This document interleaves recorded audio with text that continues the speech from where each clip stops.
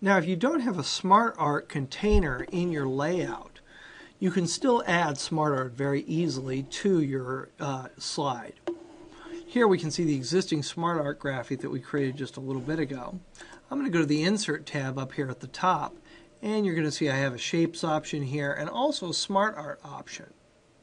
I'm going to go ahead and click on SmartArt, and you're going to see it gives me the option for choosing the kind of graphic that I want. And this time I'm going to go ahead and select a cycle diagram. And you're going to see the different kinds of diagrams that you can choose here. I'm going to go ahead and select this one right here, and then going to go ahead and click OK. And you'll see the cycle diagram is placed on my slide. Now right now it's overlapping this other SmartArt graphic, so I'm going to go ahead and make this smaller by pointing in the lower right hand corner and just dragging. And then I'm going to drag from the edge, and there's my cycle diagram. And again, you can work with this in exactly the same way as you worked with items in the other graphic. I can come here to Design, and I can change the style of the buttons if I want. I can change the color right here. I've got some multicolor options as well as some that sort of go with my theme a little bit better. I'm going to go ahead and select this one right there. And maybe choose that, or now that, to make them stand out a little bit more. But again, you can change this around and choose different items until you find one that works for you. Now, up to this point, we've just been working with the default shapes that are in our SmartArt graphic. But if you wish to add a shape to a SmartArt graphic, all you have to do is select it and then click Add Shape. And it's going to add the shape before or after whatever you currently have selected. So if I click in this shape right here, and then go to Add Shape and say Add Shape After, it's going to bump over a shape into that particular cell. I can do the same thing here. I can click on Timothy, click Add Shape, and it added a shape in there for me. And now I can go ahead and type another name in. So you can very easily add graphics or move graphics around. If I want to go ahead and drag that over a little bit so it's spaced out a little bit, I can. You'll see I can click the individual items on here just fine. I'm going to go ahead and click on that and move that one up a little bit. I'm going to click on Timothy and move him down just a little bit. And you can see how you can move those items around. If you want to delete shapes, you just simply click on the shape and press Delete. And the more shapes you delete, the more space you have, and the bigger your items will become. If I want to delete the entire SmartArt graphic, I can just click on the edge of the graphic and hit Delete. I'm going to undo that because I'm going to want that graphic there for later. Now, the other kind of object that you can create, image type object that you can create on a slide, are shapes. Now, we have the drawing panel right here, which is where we're going to go to. But you can also access these controls by coming over here to the Insert menu and selecting Shape.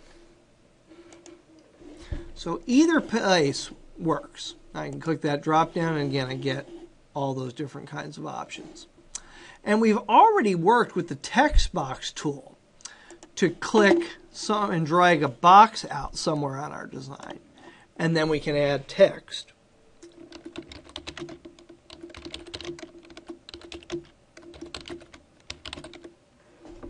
And then obviously, just like before, I could format whatever it is I place in that text box just like normal. Change the font color here to something. Move it around wherever I want. But you also have some arrows here, so I can create lines. I'll go ahead and click on that and drag a line out, and you're going to see a line that I get there. If you hold down the Shift key when you're dragging out a line, it will make it a straight line for you. I'm going to hold down the Shift key and drag, and you're going to see even if I move up or down, that line doesn't move. So if you want a straight line, hold down the Shift key as you drag. We've also got boxes, ovals, and different kinds of shapes here. I'm going to go ahead and select the box here. And then I'm just going to go ahead and draw a box out. Whoops, there we go. And you'll see what that looks like. Now, formatting lines and formatting shapes is very simple. And you've already actually seen examples of how we can change fill colors and line styles when we worked with the SmartArt graphics and the frames for images, and when we worked with tables. So the same thing is true. If I come up here, you're going to see I've got shape fill, shape outline, including no outline if you want to remove the outline from around a shape. And I control the weight of the border, the dash style if any, and also any arrows. Now the arrows are grayed out right now because I have a box selected. But if I click on a line like this and come to shape outline, you're going to see I can place an arrow on that particular shape. The thicker the line, the thicker the arrow will be. So if I choose a thick line here, you're going to see my arrow becomes a little bit more prominent. So shapes and lines, you can get to the formatting options right up here. And you can also come in and they've got some quick styles here that you may want to look at. And you have your arrange options for layering. So if you're trying to do something like create a map, you may need to use some of these tools. And that's what we'll go ahead and do next. I'm going to go ahead and delete both of these shapes. And then I'm going to go ahead and click on New Slide. And this time what I'm going to go ahead and select is Title Only. I just want a big open area where I can draw a map. So I'm going to go ahead and click there. And I'm going to go ahead and type Map to Cal State Fullerton. And then we're going to go ahead and draw some lines. I'm going to go ahead and click on that line tool there. And I'm going to go ahead and drag a line out. And again, I'm holding the Shift key down, and that makes it so that it's going to be a straight line. And then I'm going to go ahead and drag another line out right over here. And a final one over here. And you can kind of see what I'm doing here. I'm going to go ahead and click on my rectangle shape. And I'm going to go ahead and drag out a rectangle. Maybe move it up just a tad. If you use your arrow keys, you can see how you can move items around. If I use the Shift key with the arrow keys, I can actually resize graphics. And that's a really great trick. If I hold down the Control key, it's going to move the shape at an even finer increment. You can see here, without anything held down, the amount of space that I move. With the Control key held down, you'll see you get much finer increments, so you can control this much better.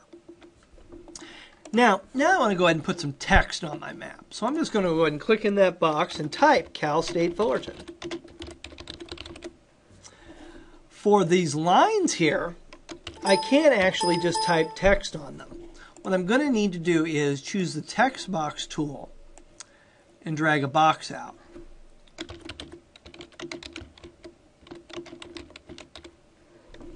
And you can make this a lot faster just simply by copying that box and then pasting it and moving it into position.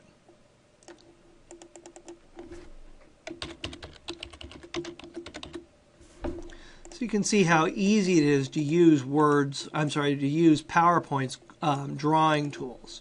And again, if you've worked with Excel or you've worked with Microsoft Word, the drawing tools in those applications are similar to the drawing tools in PowerPoint.